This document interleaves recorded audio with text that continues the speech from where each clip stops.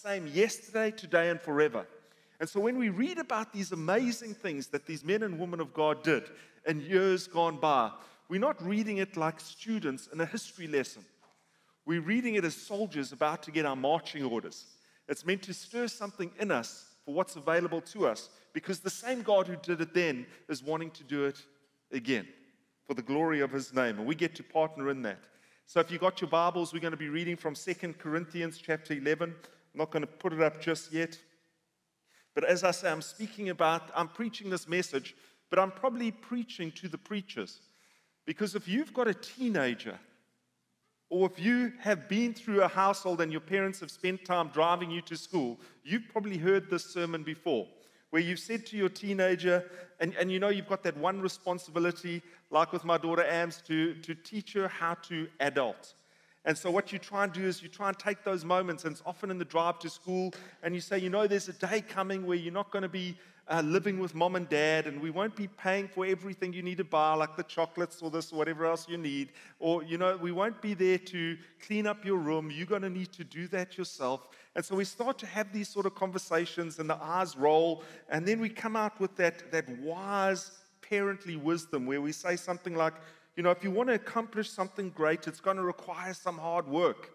And they roll their eyes and think, no, Dad, I'm reading the 4-hour work week book, and you know, they've got their own concepts of what life will look like, and not always taking from the example of mom and dad. Or maybe we use that other dad phrase that we like to say, if it were easy, everyone would do it. Have you heard that before? Because if it was easy, everyone would do it. And so we say this because we're not trying to scare them, we're not trying to intimidate them, we're not trying to put anxiety into them, but what we're trying to do is build a robustness into them.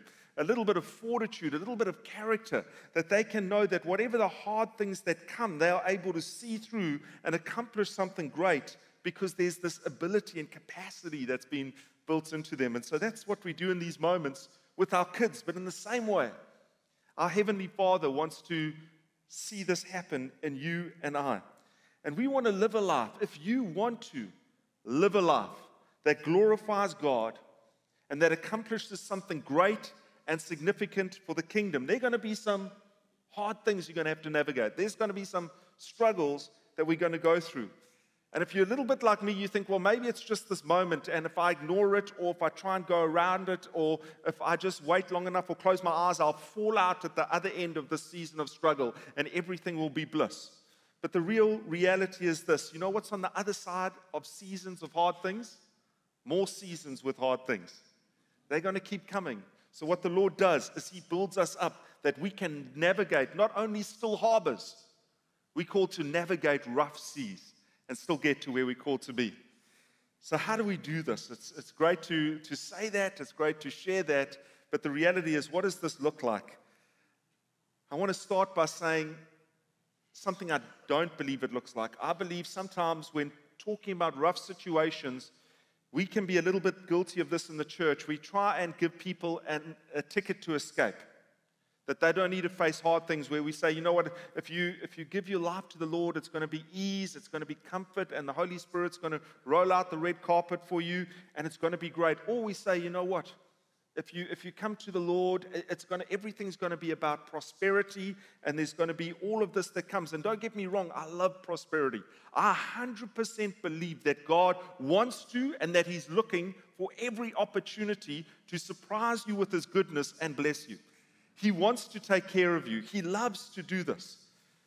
But the challenge is sometimes we can look for what He is providing us, and it causes us to be independent, rather than seeing it's not about what He's providing, but recognizing that He is our provision, and it builds intimacy towards Him. And so there's something very different that we need to look here. We aren't called to be immune to hard things. So this is what I really want to say. This is the crux of what I'm saying today, if you want to take a one-liner. As believers, we're not called to escape hard things. As believers, we're called to become experts at hard things. I love what Rassie has done with the Springbok team. Jacques Nyanaba has done with the Springbok team. And you know, I spoke about KwaZulu in New Zealand. They're suffering what they call the backlash. Anyway, I won't go there, and we'll leave them, grace to them. But I love that what they've done there is he's created an ability that they can go through hard times, struggles. They can be in the cauldron, and they just don't stop. They keep going. And a lot of the players that we see doing that had lost 50-something points a few years ago. But there's something that shifted between that hard time, struggle, hard thing, and this. And what's the difference? What's taking place there? I believe it's this for us, is that sometimes when we face, as I say, those rough waters, sometimes God does part the waters. We know He does. But sometimes He's the God who can move mountains. He's the God that can straighten any path. He's the God that can part any waters. But sometimes He doesn't part the waters. Sometimes He gives you grace and strength and capacity and ability that you can build the boat and row it to where you need to go. Sometimes He's not just doing it to you, but He's wanting to do it in you and through you. And so this is something that I trust the Lord would want to speak to us today, because sometimes the strengthening happens in the struggles, not just for the struggles. It's happening in those moments, not just for those moments. And when we look at the Apostle Paul, I mean, he's someone who probably faced the most struggles and hardships that we can see definitely in the New Testament. And we see that he navigates this over and over and over, and he achieves something phenomenal for the body of Christ, for the King, for his Lord and Savior, from which he never flinches, but is always faithful. And it's such a joy to him. And he says, you know what, I could go, and it would be better if I do, but I know I must stay here. It's going to be better for you if I do.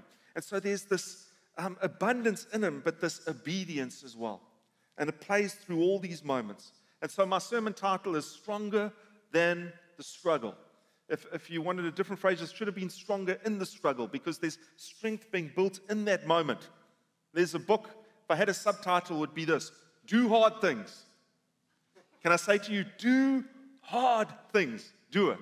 There's a book title, it's a secular book, it's called Do Hard Things by Steve McNeese, and he's a sports performance expert, he's a sports scientist, and he says, you know what, tough times aren't maybe like we approached the World Cup in 2003, Camp Stoldralt, whatever it was called, where whoever survives gets to play for the Springboks. It's not one of those moments. He's saying, no, tough times aren't just to see the survival of the fittest, but tough times are brilliant moments to refocus and to cultivate something that causes you to be stronger for the next moment that comes. This is a quote from the book.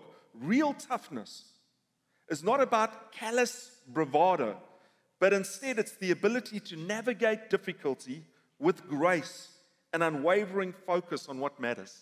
I love that. No matter what you're in, and I know that there's some of you here that you're in hard times, and I don't want to minimize that, but I want to say that there's grace for you to focus on what matters so that you can navigate through the times that you might be facing. And so I want to speak a little bit about these hard things, and I trust that the hardest thing for you today is not having to bear with the sermon, but I trust that it blesses you and that it inspires you and it causes an abundance in you, that you leave richer and fuller than you came in. So 2 Corinthians 11:21, let's put it on the screen. And let me give you a little bit of context. At this time, there are these other apostles that are going parading around, and they're bringing themselves across as these super apostles. One translation calls them egomaniacs, where they're teaching falsehoods and they're presenting a false gospel. And they're speaking about how great they are because how great everything is going for them. And the Apostle Paul gets frustrated by this because he sees it's frivolous and it's false and there's no substance. And so in this, we're going to see a little bit of the sarcasm coming out, where he says, if they boast, I can boast about everything they're boasting. But my boasting is going to be a little bit different. And he proceeds to unfold that. So let's read. Whatever anyone dares to boast about, I am speaking as a fool. I also dare to boast about. Verse 22. Are they Hebrews? So am I. Are they Israelites? So am I. Are they Abraham's descendants? So am I. Are they servants of Christ? I am out of my mind to talk like this. Now he's going to shift into what really being an apostle, a man of God, a kingdom man or woman looks like. And he says, I am more. I have worked much harder, been in prison more frequently, been flogged more severely, and been exposed to death again and again. 5 times I received from the Jews the 40 lashes minus 1. 3 times I was beaten with rods. Once I was pelted with stones. 3 times I was shipwrecked. If you see Paul getting on a ship with you, don't go. That's my encouragement. I spent a night and a day in the open sea. I have been constantly on the move. I've been in danger from rivers, in danger from bandits, in danger from my fellow Jews, in danger from Gentiles, in danger in the city, in danger in the country, in danger at sea. I can't point any further. At danger from false believers. Anywhere you look, he's been in danger. Verse 27. I have labored and toiled and have often gone without sleep. I've known hunger and thirst and often gone without food. I've been cold and naked. Besides anything else, I face daily the pressure of my concern for all the churches. Who is weak and I do not feel weak? Who is led to sin and I do not inwardly burn? If I must boast, I will boast of all these things that show my weakness. And later on, he goes on to say that I'm boast about my weakness so that Christ's strength can rest on me. That's the outworking that we read later. But the reason I'm bringing this is because we find ourselves in a day and an age where we felt an influence coming. It's this post-modernity. It's living with Western influence that affects us societally, and it's contributed a bit of weakness to them. And I want to put up my hand and take some responsibility for this because we live in a day and age where we want everything handed to us. Me too. And I'm a Gen Xer. And don't look too much at me with condemnation. I see a couple other Gen Xers out there as well. But my generation is called the Gen Xers, and we kind of are responsible for that microwave thinking. I want it done well, and I want it done now. And here's the reality, and I see many that would be in these categories as well. If we look at the baby boomers, and if we look at the traditionalists, these were the people that stormed the beaches of Normandy. These were the people that brought us through the Industrial Revolution. They endured hardship after hardship after hardship after hardship. And often today, we're a little bit more concerned about what our Facebook posts have made us feel like than we are with storming any beach in any military zone anywhere. And I trust that we were a little bit shaken out of that if we watched Top Gun Maverick. I don't know if you've seen it, but I see that the recruitment for the Air Force has gone up since that came out. Truthfully, I've actually got a relative who's signed up. But you know, this is what's happened before Top Gun. We had grown a little bit weak. We want the easy way out. I mean, and we can blame Amazon, and we can blame Take-A-Lot, and we can blame Uber Eats and Checkers 60. You know, I know it's a little bit different when you're living this close to the Karoo and all that there is with hunting and that, but if one of you who's a hunter said, George, go out and shoot something and bring it back so we can eat, I'm going to be like, are you crazy? I'm from Durban. I've got my cell phone, iPhone. I've got an app, and I'm going to order a steak. How do you want it done? They will deliver it.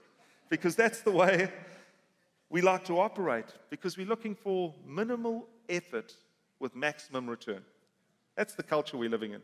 Minimal effort, maximum return. You know, I want to graduate college, and I immediately want to be earning a 60,000 Rand a month income. Why? Because I deserve it. Minimal effort, maximum return.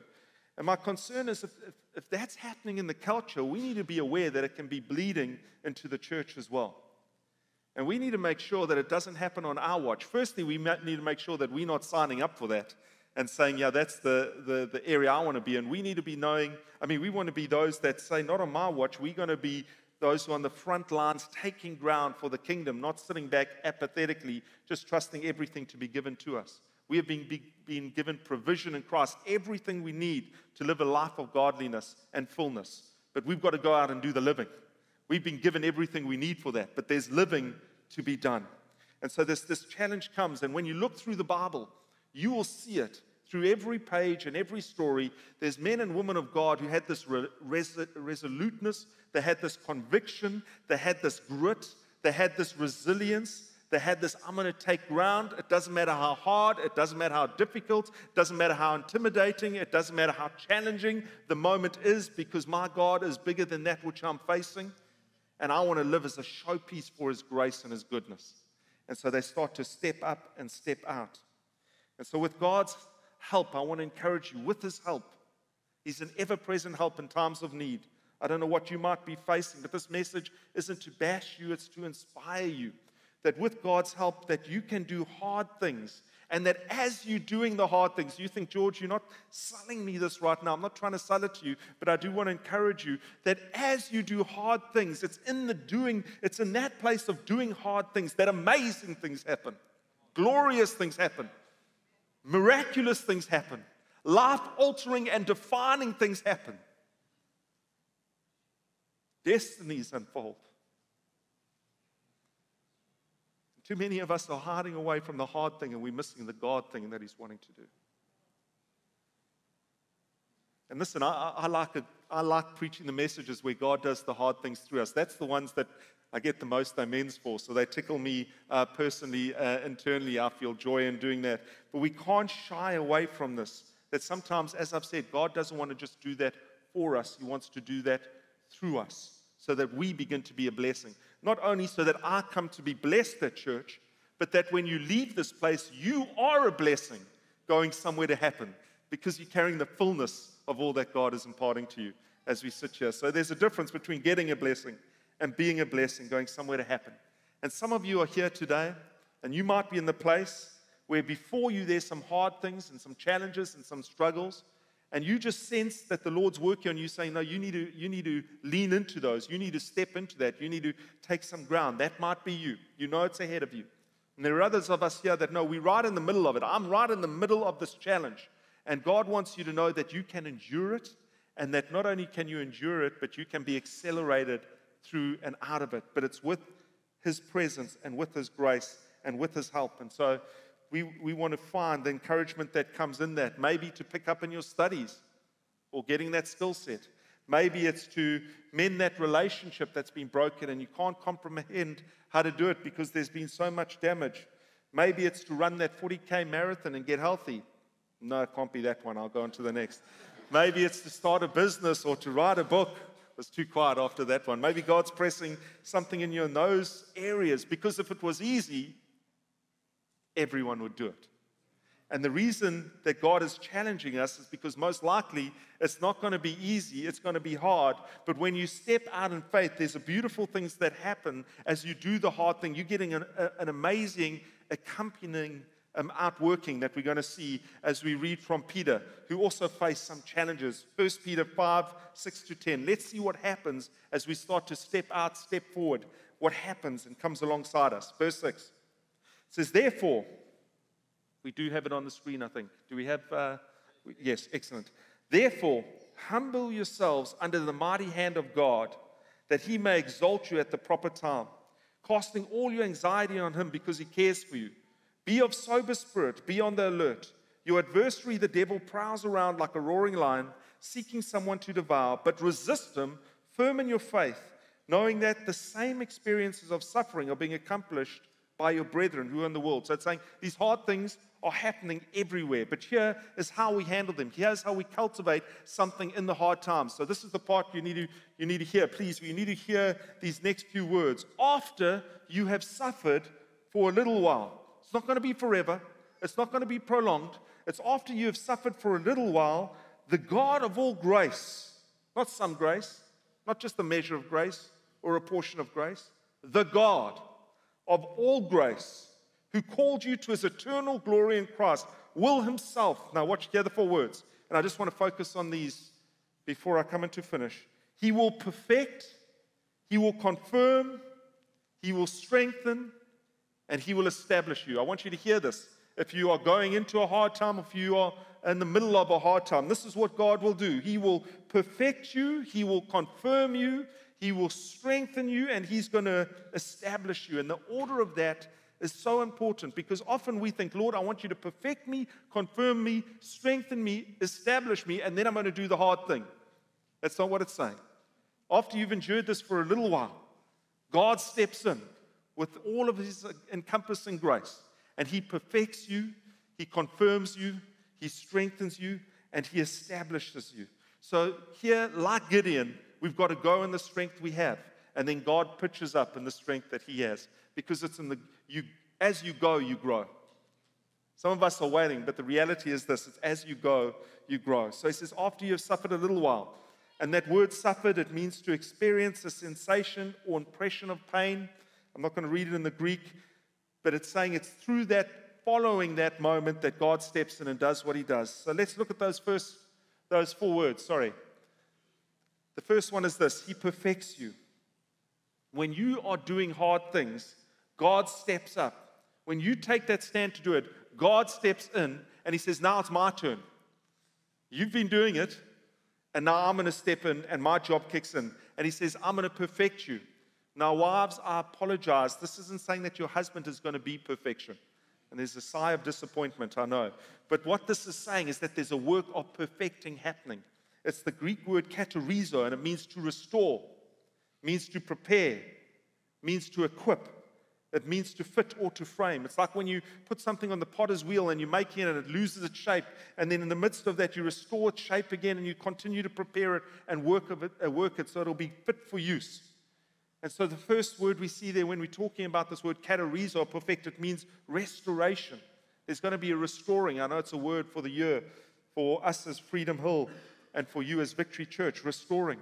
It's actually the same word, exactly the same word, this word perfect.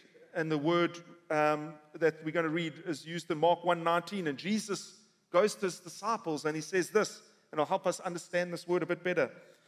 He says he saw James, the son of Zebedee, and John, his brother, who were also in the boat mending, katerizo, that word perfecting, the nets. Now, why were they mending, katerizo, restoring or perfecting the nets? It's because the nets had been used. They had been worn down. They had been in rough seas catching rough fish and hauling in a rough catch. And so these nets needed to be restored because they had been active and they had been in these challenging times. But here's something I want you to catch. It's not only that they were restoring the nets back to what they should be, it says that it was for the next day. They weren't only being restored because of what they had been through, but they were being prepared for what they were going to go to. And so the next phrase there is preparation. And so when he perfects you, there's a restoration and a preparation. So this year, as God is working with you as Victory and us as Freedom Hill, there's a restoration and a preparation. Restoring because of what has been and a preparing for what's ahead. That's what is happening as he brings this perfecting. And we need to understand that it's a process. When we do hard things, God's promises come in the process. It's this process of the mending, the restoring, and the preparation. There's a process that unfolds. When you look at your life and you look back at who you used to be and who you are now, you might think I'm worlds apart from who I was, because there was a process that unfolded that you were prepared for because of where you were that got you to where you are now. Maybe if you look back 5 years ago, what you were doing what you went through then prepared you for what you're doing now. When you look at the Springboks 5 years ago, however many, when we were being beaten by 50 points, what we went through then was preparing us for the victory that we were able to walk in last night. So it's a process, it's a journey, it's a perfection. We see Joseph was thrown in the pit long before he made it to the palace. The pit was the process for the palace. We see David in a similar place. Before he had to sit on a throne, he had to sit in a field. Before he could shepherd a nation, he had to shepherd some sheep. There was a process that had to take place where there was a preparing for what God was wanting to work. So number one, he perfects us, restoring and preparing. And number two, he confirms and he strengthens you. He confirms and strengthens you. Now, you might say, George, why are you putting two words together? Because in the Greek, the root word there is the word histemi. And I've heard Pastor Louis share an amazing word on that before. And I just want to pick up on something that he said there. When you look at this word histemi, it's, as I say, the root word for confirm and strengthen. And it actually has 5 meanings. In the English, we don't really express as much as in the original Greek. That's why we go back and look. And there's 5 meanings that spring out as we look at it. And it means this. The first one is this, that when he confirms and strengthens you, this is what's happening. Number one, he's going to cause you to stand and to be placed in position. When you step forward to do that hard thing, God is going to cause you to stand up. Doesn't matter what's happening, what you're going through. As you say, yes, Lord, I'm up for this, he's going to cause you to stand up, and he's going to position you in such a way that you are upright and able to accomplish the very thing that he's purposed for you, in the midst of the hard thing. The second thing he's going to do, and I love this one, he's going to stand next to you. He doesn't just stand you up, but he comes and he stands next to you. He says, I am near you. This might be hard, but you can know and you can rely and you can be certain and secure in this. I am with you. And then number 3, he says, I'm going to give you balance. It's a little bit like watching the Springboks. You know, when you saw Malcolm Marx running at the line and charging, he was standing upright, but you would see an Ibn Etzebeth near him standing alongside, and he was giving him balance and pushing him through all black front rankers. That's what's happening then. God is saying, I'm going to cause you to stand up. When you say, I'll do this hard thing, I'll cause you to stand up. I'm going to position you to accomplish what you need to do. I'm going to stand next to you, and then I'm going to give you balance. Nothing's going to sway you, move you. Nothing's going to intimidate you and cause you to be double-minded. You're going to have balance because, number 4, I'm going to make you immovable. Nothing's going to shift you. Sorry, I'm going to a lot of rugby. I love rugby. It's like Barley Swart. When he was in the 95 World Cup France, on the line, we were getting pushed back. And he turned to Kobus Wiese. He said, you can go left, you can go right, you can go up, you can go down, you can go forward, but we're not going backwards. And we didn't on that day as well. He makes us immovable. And the 4th thing is to stand unharmed. He's saying, you're going to be safe and sound. He says, I'm going to cause you to stand. Then I'm going to stand alongside you. I'm going to give you balance. I'm going to make you immovable, and you're going to be safe and unharmed because I'm with you. And if anyone comes at you, they've got to come at me first. Have you ever seen how brave one of our little scrum halves are when they're standing behind Etzebeth in front of them? They are chirpy and tenacious, and that's how we can be in the midst of the hard time, knowing God is with us. So what's our role as we read these 5 things that God does as we're in hard times? Here's your role. And here's my role. Here's for you as victory, for us as Freedom Hill. Here's the encouragement. Do hard things. God's role is to do those 5 things we've mentioned. Your role, do hard things. But I want to bring a caution here.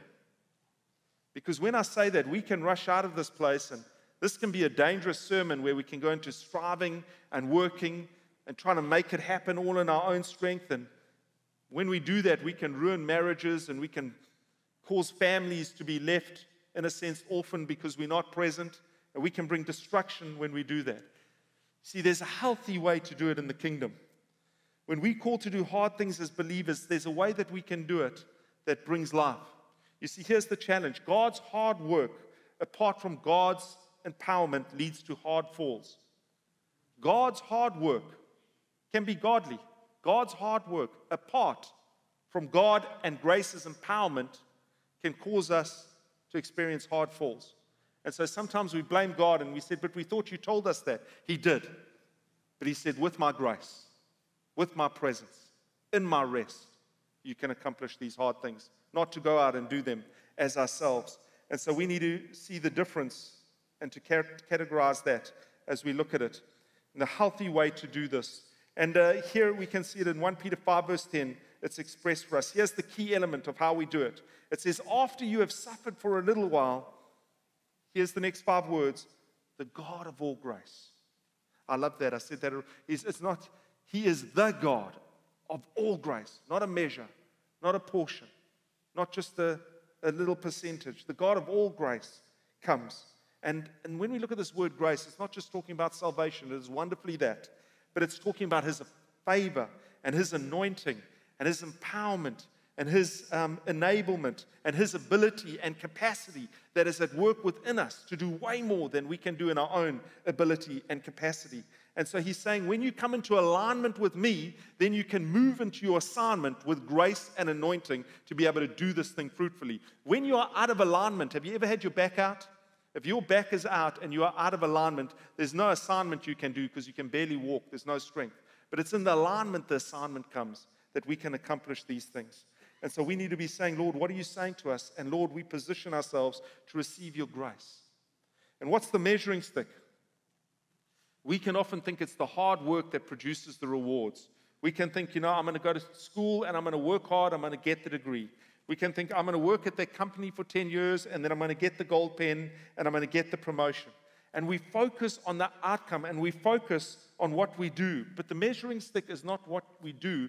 The measuring stick is how we are doing while we're doing it. Here's the measuring stick to keep you in health. It's not what you do.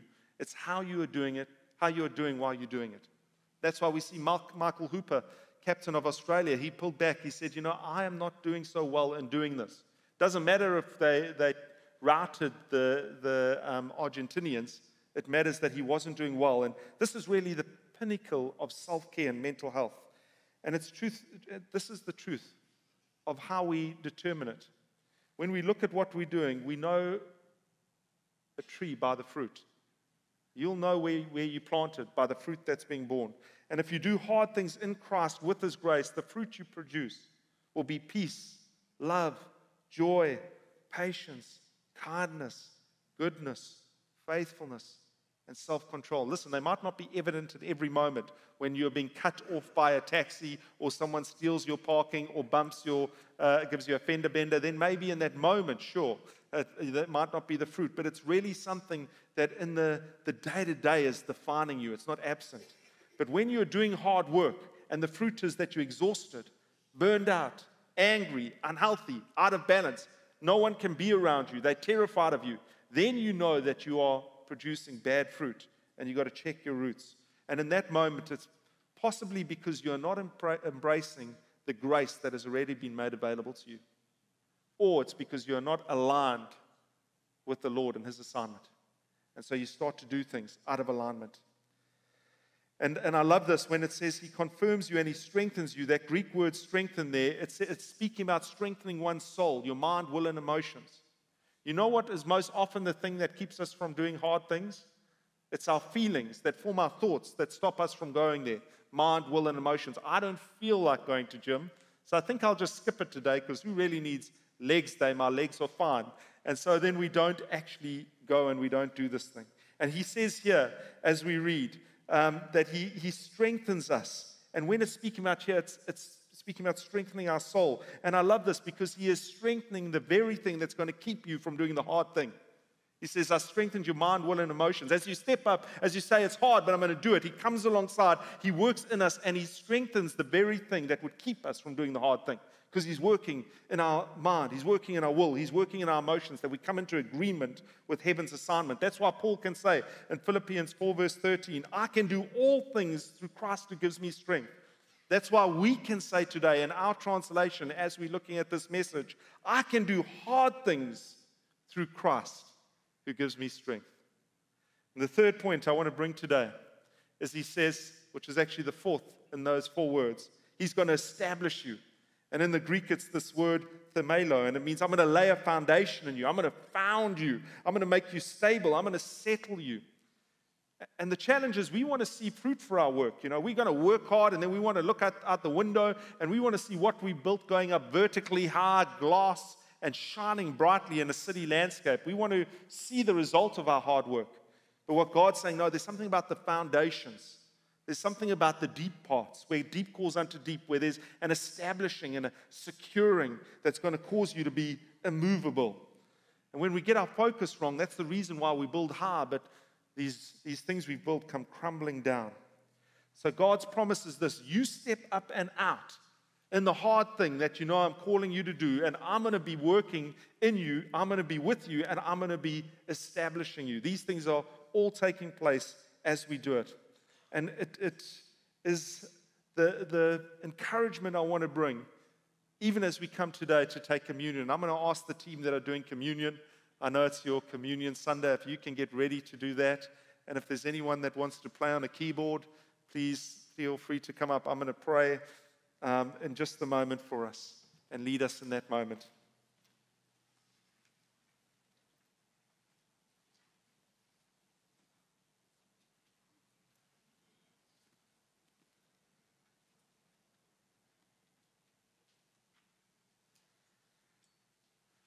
Thank you.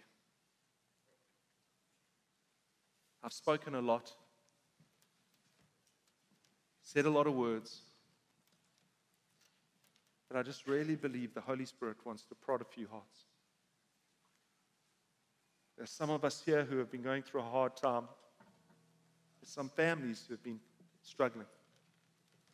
Some businesses that have taken knocks. I want to speak to you. Either you might be in the middle of that thing and you feel like you're enduring it.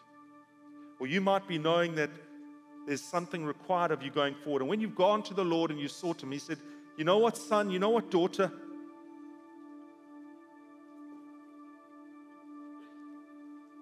I know you're in the middle of this. But I'm not going to part the waters this time. I can do it, but that would be robbing you. I've said before, sometimes the breakthrough breaks you if you're not ready for it. But sometimes you have to have the break before you get the breakthrough. There's got to be a breaking before the breakthrough. That's why Gideon, in the moment where the Lord wants to show His glory, says, don't go in your strength. Go in what appears like weakness. My strength will come to bear. All you do is you break those jars, and I'll bring the breaking of the enemy's army. Sometimes there's a break before the breakthrough. And you might be feeling that you're breaking in this moment.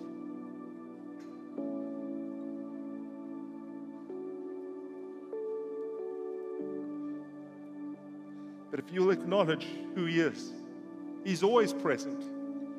Sometimes we need to just be present to His presence. And if you're able to say, Lord, this is a hard time, but I know I'm meant to be here, then I want to say that He's going to come and He's going to cause you to stand up. He's going to position you so you can accomplish what He has for you. He's going to bring a balance and an equilibrium that you can roll with the rolls. And He's going to make you immovable. And He says, you know what, I'm going to establish you and I'm going to protect you. And in this, I'm restoring, and there's recovering, and there's preparation, and it's for a purpose, because what seems weaker is getting stronger, and what seemed backward is going to be forward, and it's going to be a kingdom upside down, weakness filled with grace, so strength can rest, and you can be a display of my goodness, but you've got to be ready to step in, because He's already been through His hard thing. And through His hard thing, His strength was manifest. And there's grace available. And you're holding the reality of that in your hands right now. You see, there was a breaking of His body, the bread, which prepared the breakthrough that we get to live in. So won't you now just take the bread in your hands, just break it and take it. Because as we come to communion, this isn't just a religious symbol or a ritual to be observed. It's a blessing to be received. And so just receive of His breaking. We thank you, Lord, that even as we do this, Jesus, we thank you for what we have available in you.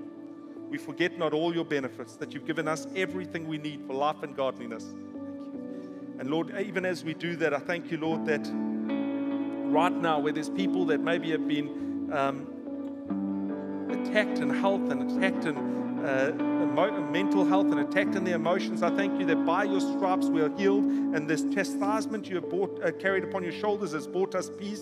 And so I just declare that over us as a community right now. And Lord, we thank you for your blood, that as we take of your blood, it speaks a better word, that it's a declaration of victory, that we overcome by your blood, and that no matter the accusation that comes, you speak a better word over us. And so we just take of the cup right now.